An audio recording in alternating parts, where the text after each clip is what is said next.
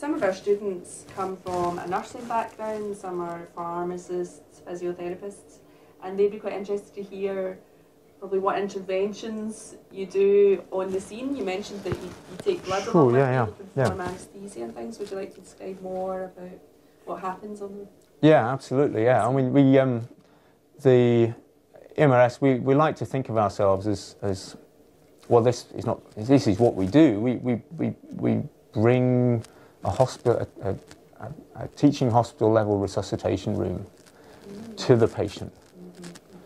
So that the same kind of facilities that you've got if you live down the road from one of the big hospitals in Glasgow and Edinburgh will be made available to you with the best of our ability wherever you present in Scotland, wherever you present, and as soon after you need it as possible, which kind of applies to the patients who, as I said before, are maybe isolated and remote, not because of their geography, but because they're critically unwell because of injury or severe illness, but they're still in their home, or they're still at the roadside, or they're still trapped in the car. So instead of waiting for that patient to get out of that situation, come to the hospital. That's what we bring. So what does that involve? Obviously, there's a limit to what you can take out in those circumstances, but we take out the life-saving interventions. So certainly the capacity to provide emergency anaesthesia is important for that.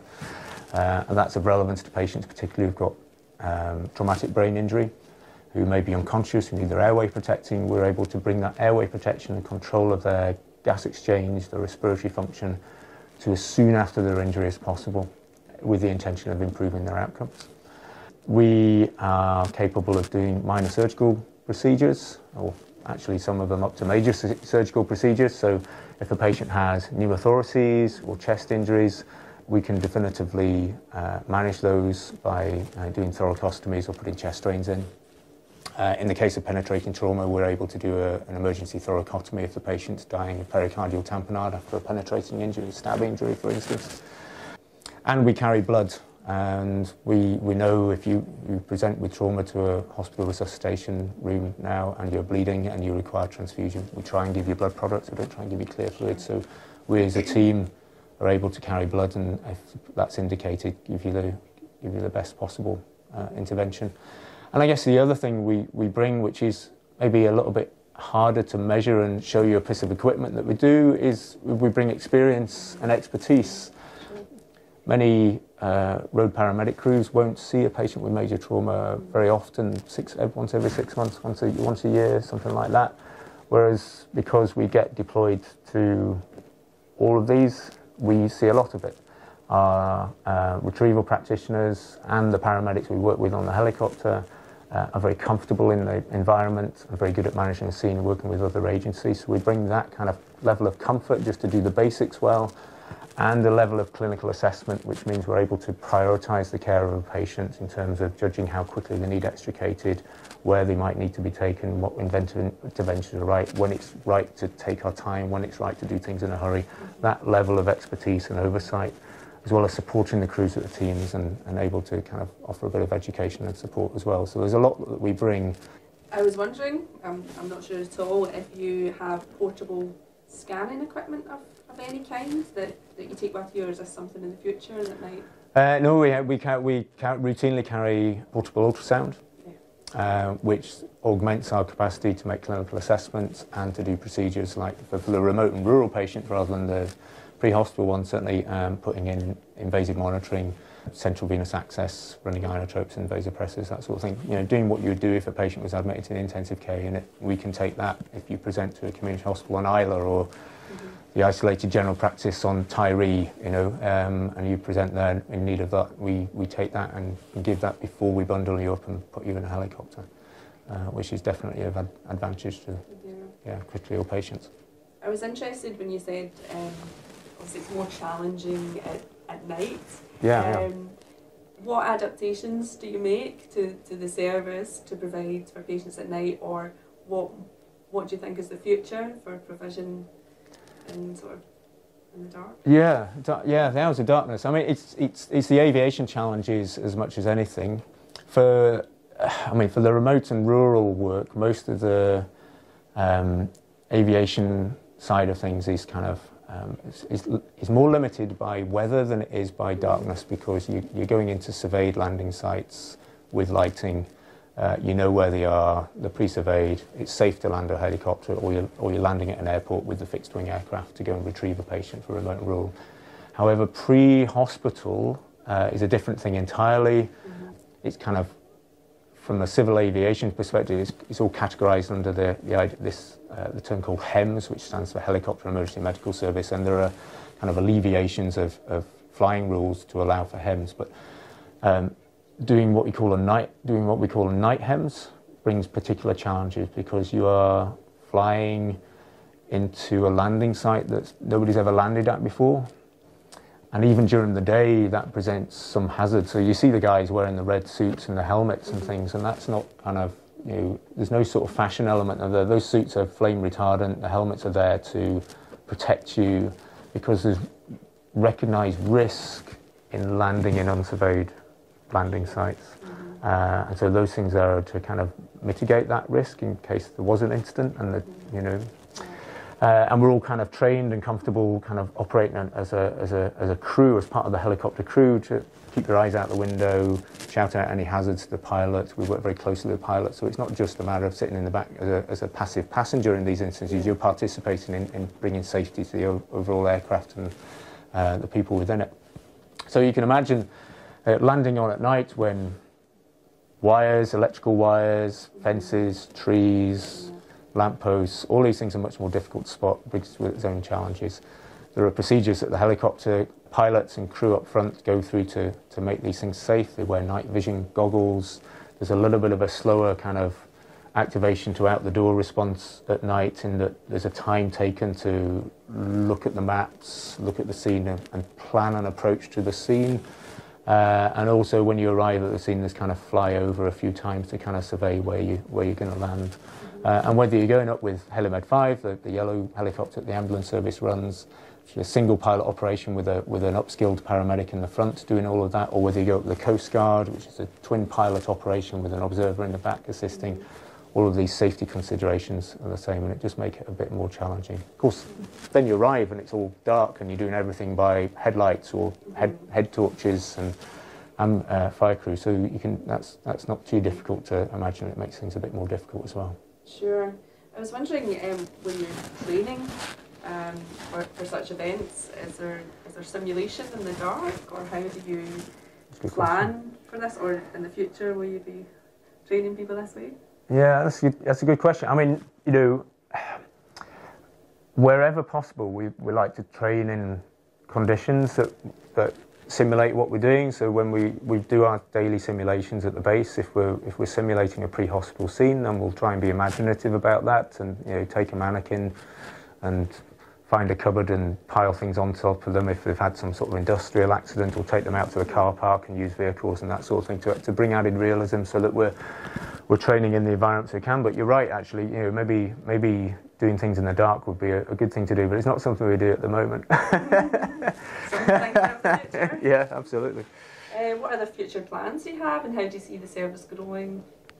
All right, that's a good question. I think we're in part in a period of consolidation of the service. There's some acceptance now, which took a long time for people like my colleague Stephen Hearns and other people along with them to achieve, which is that doctors and an advanced critical care team needs to be part of an ambulance service that is tasked with conveying patients safely to hospital to get definitive care, that within that there's going to be patients that need advanced critical care, and seeing ourselves as an established part of that overall service, ambulance service and air ambulance service in Scotland, and we've got there, and the Scottish Trauma Network is embedding us as part of the pre-hospital response to that, and that is great. But there are other elements that are maybe coming with that for the future. So we are now as a team becoming embedded as part of the national risk and resilience side of things. So one of the things that we're skilled at is major incident response. So all the doctors in the team get some training in attending a major incident. We've got well worked out procedures for upgrading the level of our, the level of our response in response to a major incident, and again, it's that part of that centralisation agenda that major incidents are maybe not quite as uncommon as you think, depending on how you define them, and we're attending most of them and we're gaining the expertise. So the days have gone where you kind of send a flying squad out of the nearest hospital to attend, you know, not really ever having an experience of recognising that the EMRS team has that experience. So that's definitely part of our future. And more widely, we're certainly the team that is comfortable and experienced in moving patients who are critically unwell, certainly by air, but possibly arguably by other modes of transport. And it may be in the future that we need specialised teams to look after any critically ill patient who's having to go into the pre-hospital environment, even if they've already been in a hospital environment as part of the kind of transferring of patients around. But that's for the future, and it remains to be seen what the drivers are of that are. The Scottish Trauma Network's taking up a lot of energies at the moment, and consolidation around that is probably where we're at in the short term. Mm-hmm. You'd mentioned resilience there. So your teams, including yourself, are going out to patients with horrific injuries, let's be honest, with traumatised patients, yes. Perhaps more than one, yeah. In the dark, possibly in horrible weather, to unfamiliar environments, and perhaps their own safety might be at risk. Yeah. In terms of resilience, how do you all take care of one another and make sure that you're well and continue to enjoy at work under these settings? That is a really, really good question, and there's some answers to that. We're a pretty close team, actually. Although there's 26, 27 consultants, all the retrieval practitioners, we all know each other. We all know each other quite well. We're supportive of each other. There's a real kind of strong culture of recognition that we do something that can be challenging, stressful, sometimes risky. And there is a kind of strong team culture and ethos around looking after each other. And yeah, people are challenged by that from time to time, and I think along with that kind of team ethos, there's a recognition that none of us are invulnerable to being affected by that. So there's an acceptance of the fact that some of us might from time to time have a bit of a struggle, and that it's not an admission of weakness to accept that that's the case. There really is a culture of that amongst the team. So I don't think anybody would ever feel stigmatised by seeking help or seeking support from peers with regard to that. So that's really good. And it does go to where one of my responsibilities I mentioned earlier about being having responsibility for team leadership is kind of making sure that we don't lose all of that in amongst the changes that are ahead is really, really important. And that said, actually, it's not common that we're affected or struggle with these unless there's a really, really significant event. And one of the questions I've had to ask myself is, why is that? And I've talked about some of the elements of it, but some other elements are things like, we have a culture where we always debrief every job. And we're in a service where we have the luxury of doing that because we have a job that's punctuated by periods of standby. So we have the opportunity to come back from one job and then reflect immediately on it. But that is very much part of the culture, and after every job, even if we're stood down before we even get to a patient, we will debrief with the team that's involved, with that the pilots and the helimed crews, or just with a team of two who've maybe responded by road, and sit with the job with a twofold objective. One is to kind of give opportunity for personal reflection, identify learning within the job that can be fed back both on an individual level and change practice, or make changes in the service. So it's part of our kind of learning structures, if you like, for the service, that or constant quality improvement. But I think part of that means that after every job, whether it's a challenging job or a very routine job, we have that debrief. So it does mean if you have struggled or you think you've been a bit affected by a job, you don't have to put your hand up and say, oh, can we debrief this one because I feel a bit... It just happens anyway. So there's always that opportunity to decompress after jobs. And I think that's really important. And there's other elements of what we do that I think contribute to team welfare, that enhance that kind of team support culture that we perhaps haven't yet identified. And one of the things I worry about is that if we haven't identified them as doing that and labelled them as such, how do you protect them from the changes that are ahead? So we are working with outside agencies who've got experience in this field to help kind of identify what those things are and maybe kind of define a structure, a more formalised structure that somehow puts into words the things that are there that might be vulnerable if you look at things from a cold clinical resource allocation perspective, But if you label them as being fundamentally important for team welfare, then we can protect them a bit better going forward in the future. So, yeah. Okay, yeah. I'm glad you all look after each other. Sounds like an amazing team to work for. Yeah.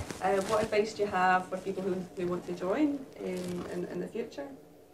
Yeah, well, the future is really important, and a number of us have been involved in the service and hope to be for a good time still, but we need new blood coming through at the other end. That's absolutely true. We're going to be around for a long time. The service is doing nothing but grow.